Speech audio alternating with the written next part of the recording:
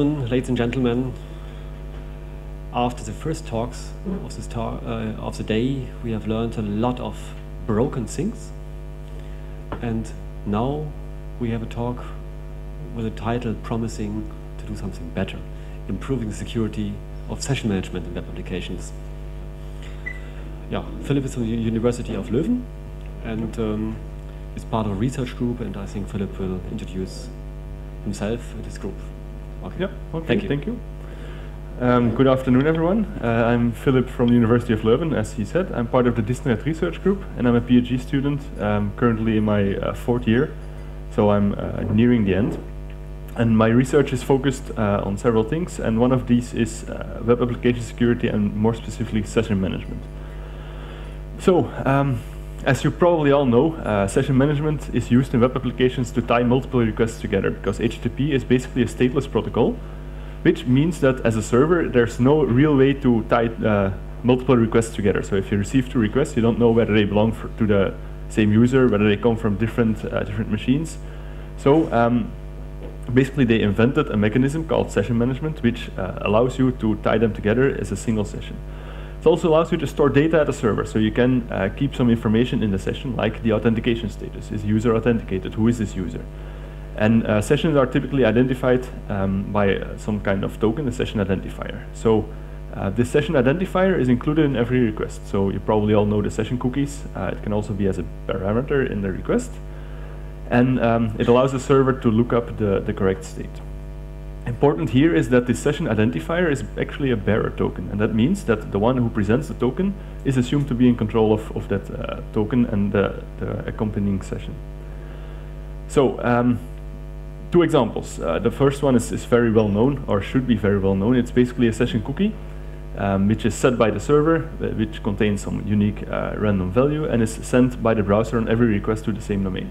So whenever a server receives that request, he knows, okay, this belongs to that session with this in this state, so I can process it accordingly. As a fallback mechanism, it can also be done as a parameter. So basically, you have a URL, and in the URL, you have a parameter with the session ID embedded. This means that the application would have to rewrite every URL. It also means that it can easily leak. For instance, in the referrer header, it can leak out. It can be stored in log files, things like that. So it's not a preferred mechanism, but a lot of applications and frameworks still support it as a fallback in case cookies are not accepted. So it's important to consider. The problem here is that these things are actually flawed by design, and it's mainly the bearer token that forms the problem. So it works fine as long as you assume that the token cannot leave the browser or the server, but once an attacker gets control of the bearer token, he also controls the session. So because of the bearer token characteristics, once an attacker presents it to the server just assumes, okay, this is user Philippe because the session belongs to him, so I'll process this request in his session and transfer some money from his account or send a mail in his name or whatever. And especially with session identifiers, they are very popular. It's one of the most popular cross-site scripting attacks. These kind of attacks are also number 2 in OWASP top 10, so everything to do with broken authentication, session management. It's very prevalent, it's very dangerous, and there are numerous attacks that specifically target this thing. So I'll illustrate two in the presentation here. You have session hijacking and session fixation. I'll explain briefly what they do and how they work. So in a session hijacking attack, an attacker basically will take over the user's session. He will get full control, and this is especially problematic after authentication, because the user once authenticated and the session is transferred, then the attacker has access to a fully authenticated session. There are two very common attack vectors. One is from JavaScript, so by injecting a script and extracting the session identifier, the attacker gains control of the session, and the other one is by eavesdropping on the network. Common example here is Firesheep, which you probably heard of. In case you haven't, you should look it up. It's a Firefox add-on that allows any wireless network user, just by point and click, to take over Facebook sessions, Google Plus sessions, anything that is transmitted in the clear. So how does it work? Very schematically, you have a victim, which will connect to a target server, and you have the attacker here. So basically what happens with any web application, basically, you connect, you get some page from the server, which includes a session identifier, in this case, for instance, a cookie. You authenticate to the application. You use the session identifier to establish an authenticated session. And then the attacker is able to steal your session identifier. For instance, he's on the same network, he sees it flying by in clear text, so he just grabs it out of the air. You don't even have a clue that that happened. Once the attacker now connects to the target application using the session identifier, he basically is greeted with your session, and he can do whatever you are allowed to do in your session.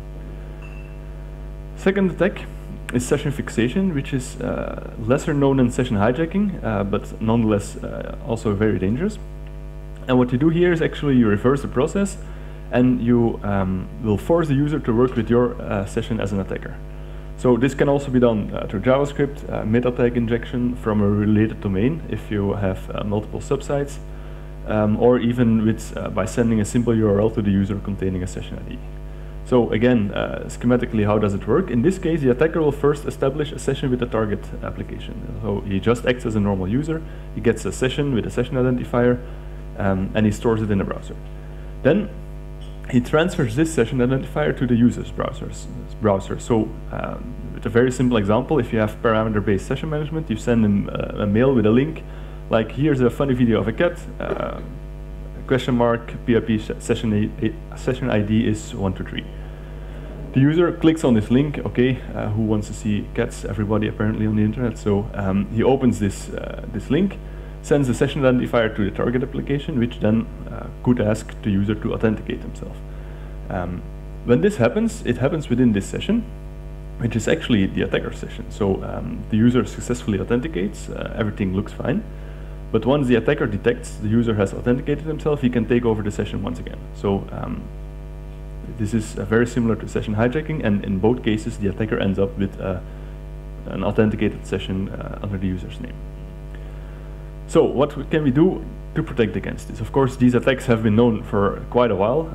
There's extensive research on it, and there are things you can do. Even OWASP has a nice document listing most of them. First of all, general advice for session management, you need to choose strong, unique session identifiers. Of course, if you don't, an attacker can simply brute force it. There's no need for hijacking, fixation, or whatever. So if you have good, strong values, that's step one. The second step is to rotate them after you change your privileges in the application. So for instance, after an authentication, rotate the session identifier, switch it to something else. So in case the attacker already had it from before, for instance in a session fixation attack, it's useless because it has changed after the authentication and he can no longer access the authenticated session. Of course, if you have a session hijacking after authentication, you're still vulnerable. And the third piece of advice is to deploy your site over HTTPS. This should take care of some eavesdropping attacks, but these by themselves are not enough. So for cookie-based session management, there are some additional steps you have to take. Forget one of these and you still remain vulnerable to several session management attacks. First of all, the HttpOnly flag, which is probably well known, should be enabled for session cookies because it basically prevents any JavaScript from reading or writing to these cookies. So this would prevent a cross-site scripting-based session hijacking attack, for instance. You have the secure flag, which should be enabled on HTTPS sites because it prevents the session cookie from being sent on an HTTP channel. So if you don't do this and even your whole site is HTTPS, there are still attacks like SSL stripping or things like that can be used to obtain a session cookie. So also use that flag. And it's always useful to limit the lifetime of a session cookie. So even if there might be some attack, it's still limited in time and not valid like forever. So it seems like the problem is solved. But unfortunately it isn't, otherwise I wouldn't be here today. So the problem with these cases is that, first of all, they're not deployed that often. So they have been around for a few years. HttpOnly is even quite old. But even nowadays, sites don't deploy this. So they remain vulnerable for this kind of attacks. While HttpOnly is fairly easy to deploy, frameworks can enable it by default because a session identifier is basically useless in JavaScript. You don't need it there. So enable it by default and you offer some protection. I think this year the new Tomcat came out and they have it on by default now, so things are starting to move, but still globally on the internet it's a very depressing situation. Same thing for secure. If you have an HTTPS site, you should have secure cookies, unless they're shared over HTTP, which is problematic, but then you cannot use it because you need them on HTTP. A second thing is that the HTTPS deployments are fairly limited. If you look at any website on the internet, they typically protect the sensitive part, like the authentication process, because there are credentials there. We need to protect this.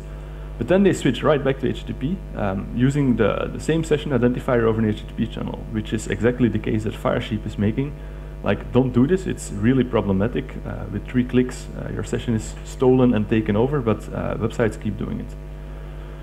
I don't know, honestly, I don't know why. There are many reasons probably for the lack of HTTPS deployment. I can speculate about some of them.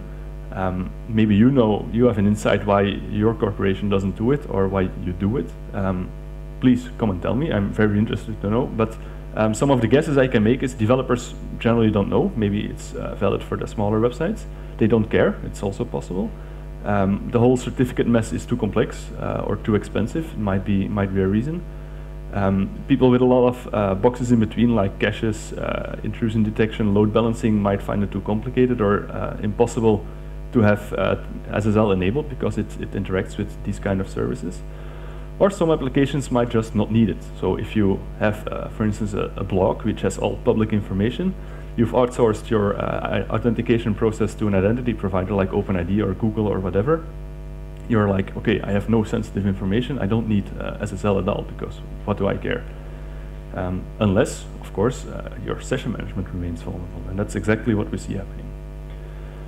So, the problem we're trying to address in our work is you have HTTP applications which basically have no protection. They're just out there on the web, plain text. Anybody in the neighborhood of a user can eavesdrop on the traffic.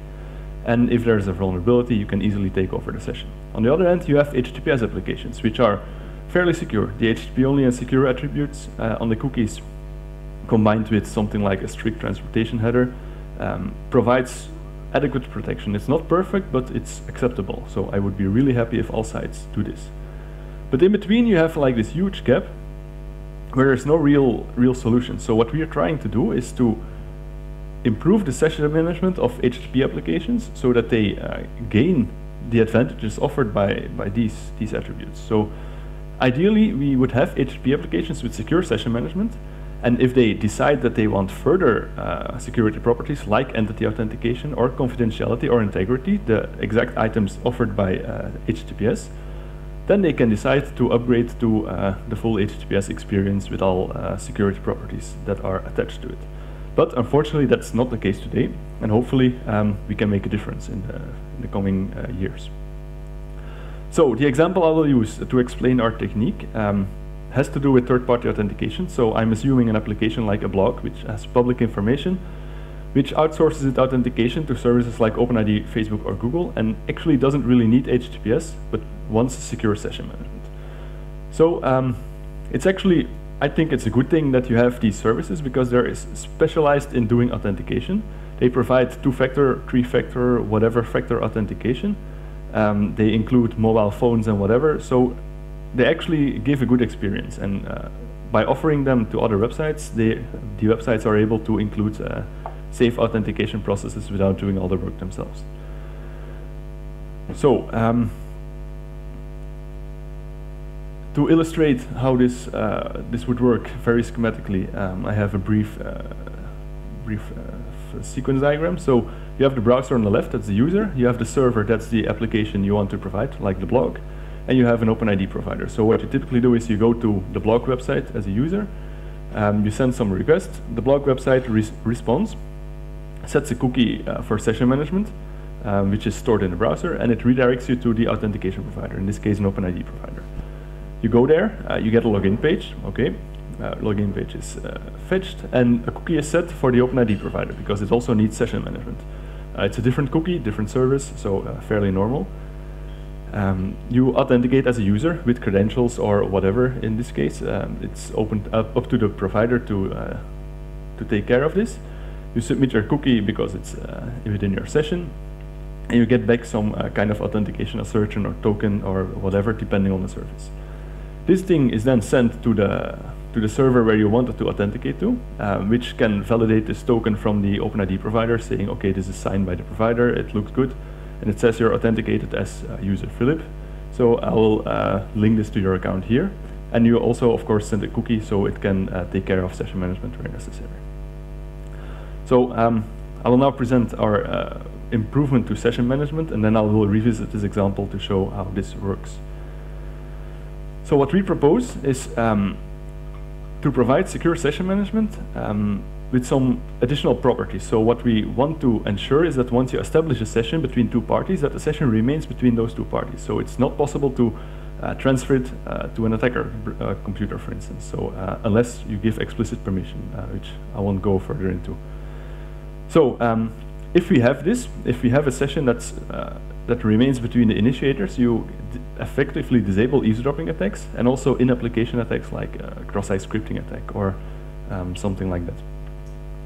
Additionally, we would like this thing to work with third-party authentication scenarios, because there are solutions that do this, but they typically are incompatible with third-party authentication scenarios, so they might not be useful in the web, which outsources these things. So, on a high-level overview, what we do is we establish a shared secret. We use a variant of the Diffie-Hellman key establishment algorithm. I'm not going into the crypto details. You can find it in the paper if you want to.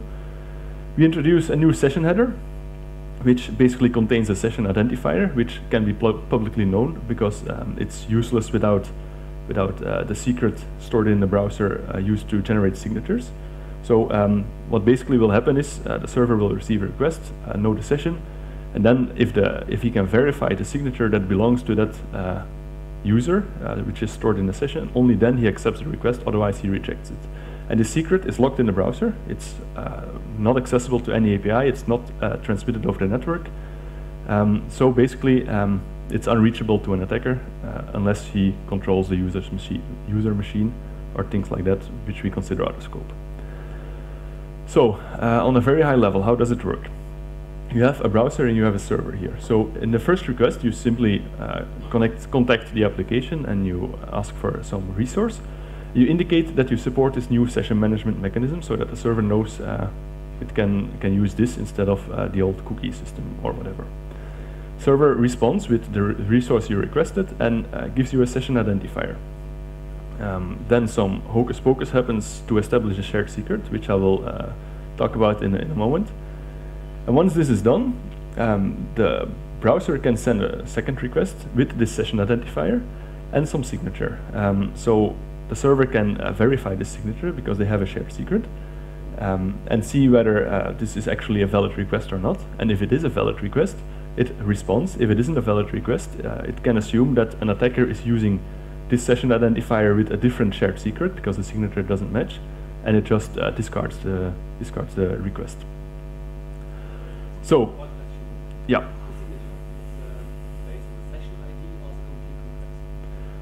Okay, so the signature is based not on, well, it includes the session ID. The exact parameters, we haven't defined them because it's up to how much integrity you want. But what you need to include, it will be more clear on the next slide, but you need to include the session identifier and some counter to prevent replay attacks. And you might even want to include the data to prevent manipulation attacks on the network level. So, that was a high-level overview. In a bit more detail about establishing the shared secret. What actually happens in the beginning is the browser generates a key, K, and calculates the HMAC for the first request and sends it out. So at this moment, only the browser knows the key. It sends the support header like I support sessions. Here's some counter to prevent replay, and an HMAC of this first request. The HMAC is calculated using the key K, so it's based on the shared secret, which is not yet shared. The server, at this point, he cannot verify the signature because he doesn't have the key. But what he does is he stores this for later, generates a new session identifier for the new session object, and generates a public part for the key exchange, which is some detail about the cryptographic algorithm, but it's not important to know what it's for. Just he generates it and he submits this public part to the client. This can be observed by an attacker on a network. It's fine because it's one of the properties provided by the algorithm. So at this point, the client has his response and his session identifier. He calculates a second public part to send to the server, which will allow the server to calculate the key. Again, he HMACs his request and sends it out. So what you have here is a session identifier, which is given by the server. You have the public part, which combined with this can be used by the server to calculate this key, but not an attacker. And you have, again, a counter and an HMAC. So the server, at this point, verifies whether this is correct. He calculates the key, and now can verify both HMACs, and if they actually match the request, then he is sure this is sent by the user. If one of these is a mismatch, then the attacker is trying to get in between, and he can abort the whole situation. Once the key, once this checks out, he stores the key, and with this key he can verify any future request which has an HMAC based on that key. So he just responds, server is done with his tasks except for verifying, and the client in the future just sends the session identifier, a counter, and an HMAC. So, as promised, I will apply this to the running example I introduced before. So, in the first request to the server, the client indicates like, okay, I support this new session management mechanism, some counter, some HMAC. He gets the redirect. He gets a session identifier between browser and server and some public value. Then he goes to the OpenID provider. He does not have a session, so he generates a new key, sends a new support header, gets a new identifier and a new public value. He submits his credentials in the next step, where he submits the second public value. So the OpenID provider can now calculate his key for his session between the browser and himself. And if authentication is successful, he provides the client with the right assertion to relay to the target server. So here it's actually the same story. You have the session identifier from here. You have a public part that belongs to this public part, and this should be 2, and you have an HMAC. So basically, after this, you have established an authenticated session using the assertion and the new session management technique. One important thing here, this transaction between the OpenID provider and the browser submits credentials, so you should do it over a secure channel. It doesn't change, and it probably will never change in the whole history of the web. As long as you submit sensitive information, do it in a safe way. But this transaction between the browser and the server can happen over a plain text channel, so no longer encryption is no longer needed, because there's no sensitive data that can leak out, and the shared secret is only stored in the browser and the server, so never transmitted, so there's nothing to be stolen. Of course, you have to watch out that this assertion does not become a bearer token, because otherwise an attacker can still use it to hijack or fixate sessions, but that's something up to the specification of the authentication provider. So OpenID specifically mentions this and takes care of it. If I remember correctly, OAuth doesn't provide it, so it's one of the known vulnerabilities and something that needs to be addressed there. Okay, to deploy this, of course, it's a change to the web platform, so it's not easy to deploy something like this. What do we need to improve session management or the security of session management? We need the session header to be supported. At the server side, you could implement this as a session management mechanism in your framework. So for instance, in PHP, what you typically do is you do session start, and then the session management mechanism kicks in, which is cookie-based. Here, well, you could replace it or augment it with the session header. So it's actually transparent to the application, but the framework takes care of it. At the browser side, things are a bit more difficult. You have to implement support for the session header, which you can do either directly, but then you need to convince Mozilla or Chrome to do it. You could do it as an extension for a select number of users, but the problem there is, since you have to sign parts of the HTTP request, you need to be sure that you're in the end of the line of extensions handling the request, otherwise the HMAC might be violated and might not be correct. An important property is, since we work on the header level and add a new header, we can still use cookie-based session management as a fallback. So if a web server doesn't support the session mechanism, the session header, he just sends back a cookie header, and the browser, which still supports cookies, can still use the cookie-based session management. So we don't break any existing things. Also, for legacy applications where you don't want to update the code or simply not able to update the code, which is basically half of the internet, you can use a server-side proxy that translates between cookie-based session management and the session header. So since this all happens at the server side, the dangerous part, where the data is transmitted, is replaced by the new session management mechanism, and the old part, well, the internal server-side part still uses cookies, which are never exposed. So that's a good option for legacy applications. Two other scenarios where this, well, we have seen the third-party authentication provider scenario, but two other scenarios where this is really useful. The first one is the combination of HTTP and HTTPS. So this is actually very common on the web. I've investigated a few sites how they deal with this, and many sites actually fail to provide this in a secure way. So the problem here is if you switch to HTTPS and then switch back to HTTP, your bearer token, which is your cookie for session management, becomes vulnerable. In the case of secure session management, it does not become vulnerable because it's locked in the browser. So this is actually a good solution. Many sites suffer from this. I told you I investigated a few sites. To give some examples, Amazon does it quite well. They have a cookie for the HTTP part, a cookie for the HTTPS part. So the HTTP part is the shopping itself, browsing products, adding things to the cart. That can be hijacked. But whenever you switch to a sensitive operation like checking out or whatever, it switches to HTTPS and it requires the HTTPS cookie to be there. And if it's not there, so if you hijack the session, it's no longer there, Amazon kicks you out and you have to re-authenticate. So they offer adequate protection. Facebook, on the other hand, does not, unless you opt in for HTTPS, which is very optional and not many people use it.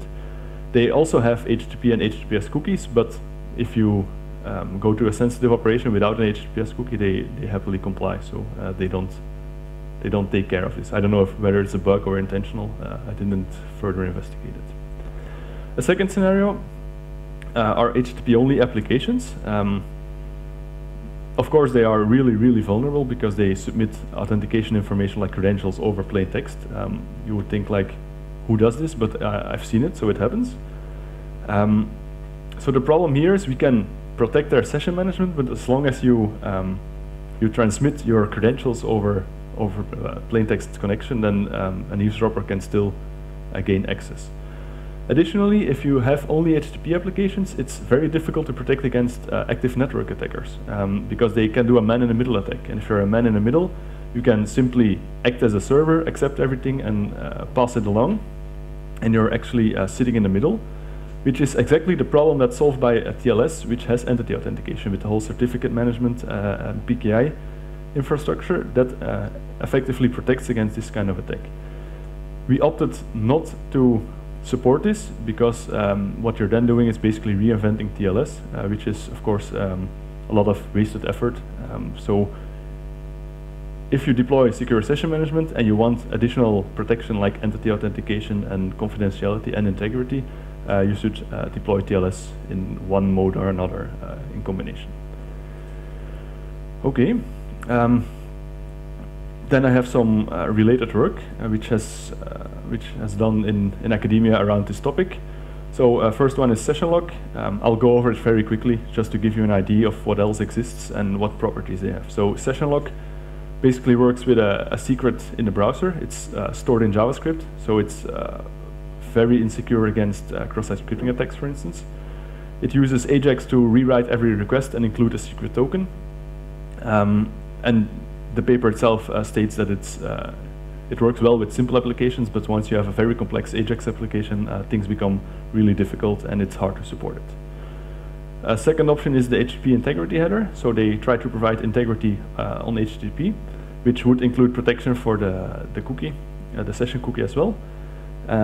They use a secret key fetched over TLS or with traditional Diffie-Hellman, and the main problem here is that it takes a while if you have the non-TLS option before you can start protecting the integrity. So you have to go back and forth to establish a shared secret, and only then you can protect the resources.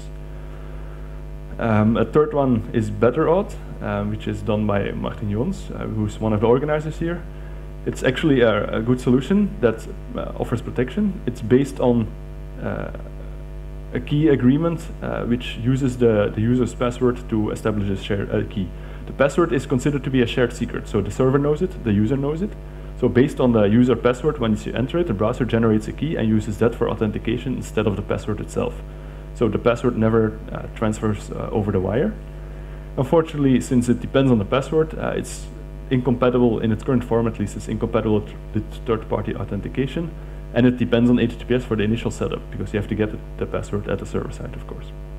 And then the final one is TLS origin-bound certificates, which is actually an extension to TLS. I believe it's being implemented in browsers under the name Channel ID. And what they basically do there is they automatically generate client certificates which are used in the TLS connection. So they get strong authentication properties. And they also support the binding of tokens to the channel. So you can bind your session cookie to the channel, and because of the strong authentication properties, you can guarantee that an attacker is not able to transfer the channel somewhere else, so we cannot transfer the tokens as well. So to conclude, in this talk I have presented our proposal for secure session management. Maybe it's not perfect, so if you have input on that, I will be glad to hear it. But inherently, we try to fix the problem with session management, which lies in the bearer token. So if you remove the bearer token from session management and replace it with something else, you automatically gain the properties you actually expect from a session management mechanism. Our mechanism is compatible with third-party authentication providers, which is an important use case in the web today. And it's compatible with legacy applications or browsers that don't support it.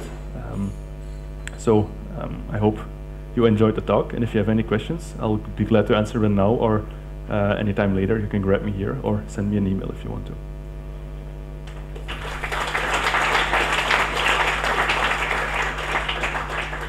Philippe, thank you very much. Are there any questions? Dave. Could you implement the client-side pieces of this in JavaScript? Can you repeat? Okay. So the question was if you could implement this as at the client side using JavaScript.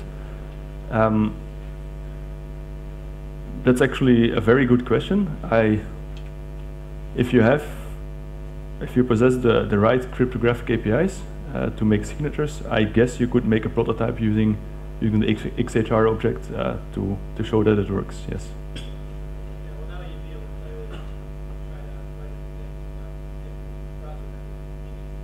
Yeah, that's true. Of course, you cannot have protection against cross-site scripting attackers, but as a prototype, yes, that would work, I guess.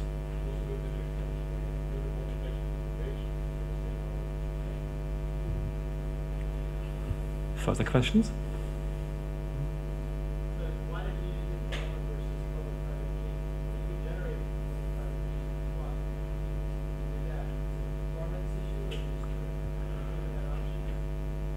So the question is why we used Diffie-Hellman instead of automatically generating public-private keys. It's actually, again, a good question. I think the problem there would be if you generate a public-private key, how you know or how you transfer the keys, right?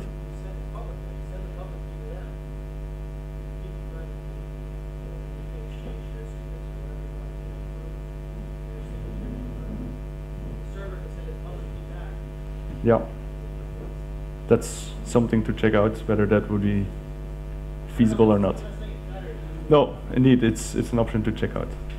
Thanks. And I have a question. What about cross-site request forgery attacks against session management? Excuse me, can you repeat? What about cross-site request forgery attacks on the session management? Yeah.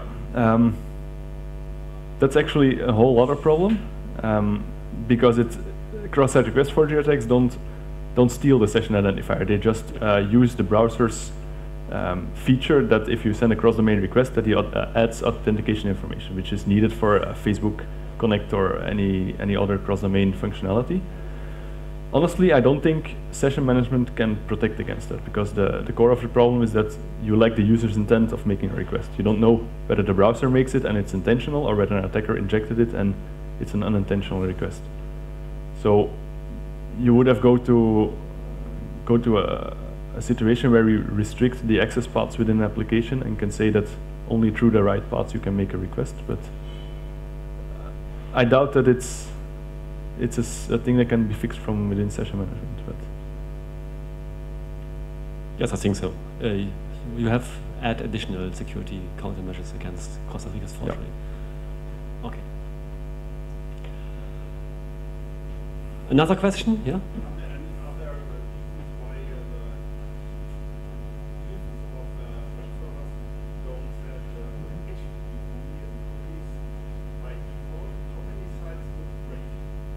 Okay, so the question is why don't web server creators or producers use HTTP only more often? Browser creators.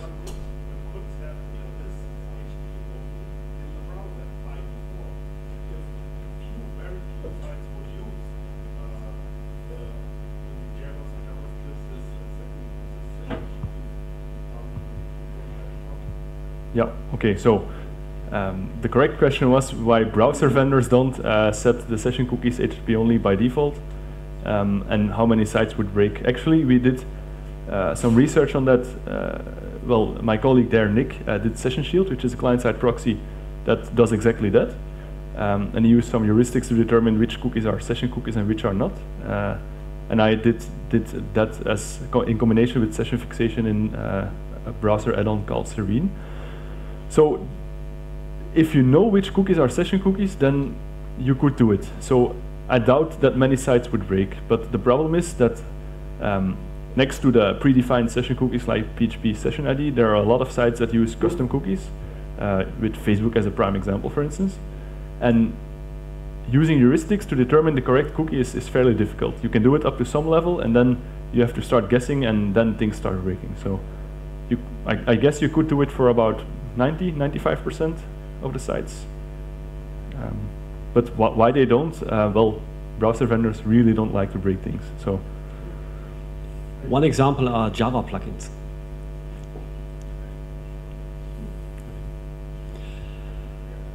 Okay.